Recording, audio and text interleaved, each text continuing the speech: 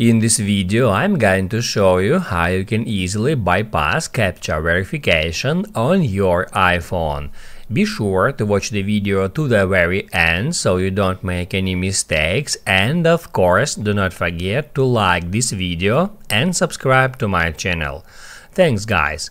So let's get started, and first off, head over to settings, then tap at your name at the very top to move on to your Apple ID, and then just tap where it says password and security.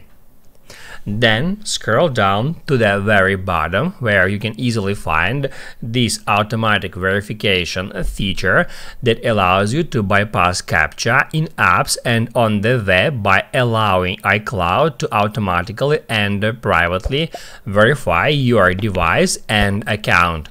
To enable this feature, just tap at that switcher.